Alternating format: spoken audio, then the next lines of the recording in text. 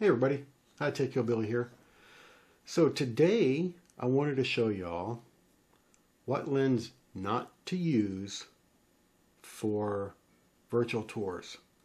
Now I've seen a lot of charts by a lot of people that would recommend the Sigma 4.5mm EX lens. I believe it's an f2.8 lens.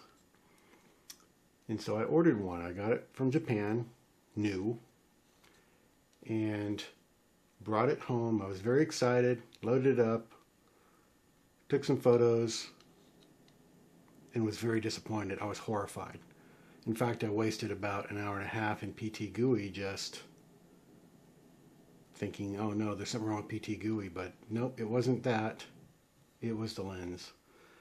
So here I have the Sigma 15mm. I believe it's an f2.8, but it's on f8 right now, where I took this picture on the left. And on the right, we have the Sigma EX 4.5. It's also on f8. Both are at 250 ISO. One has a slightly fast shutter speed than the other, but that's not going to impact the image differences much. So if we look here, I mean, you can just see right off the bat that the image on the left is crisp, clean, in focus. And the image on the right is just horrific. I mean, it's as bad as it gets.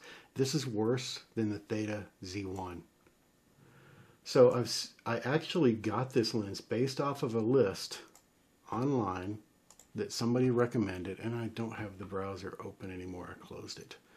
They had a list of lenses that they recommend for 3D virtual tours, and that's why I got this lens from Japan, new, and get it home and look at this. These are taken from the same camera and the same settings. This is a D810, Nikon D810, and look at that.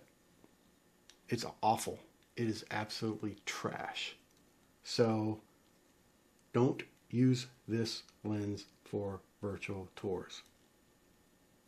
Don't do it. Don't even try it. Don't buy this lens. It is not meant for that. It's meant for up close photography. It is not meant, unless I have another bad lens, just don't do it. Anyway, I wanted to save you all a few bucks if you were ever considering buying this lens for that purpose. And that's that. This is Hi Tech Hillbilly. Wait a minute, I'm not done yet. Anyway, if this is just the characteristics of this lens, I mean, this is an expensive lens.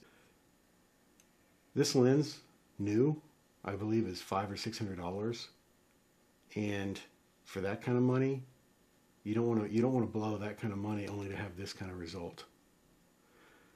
Now, these people out there, if this lens is just this way and I didn't get a dud, then the people that are recommending this lens out there have never even tested it. They haven't. I would like to see some results from this lens in virtual tours. So if y'all can point me to some, I'd love to see them. Alright, well, this is Hi Tech Hillbilly out. Thank you for watching. Y'all have a wonderful, wonderful day. Hi Tech Hillbilly out.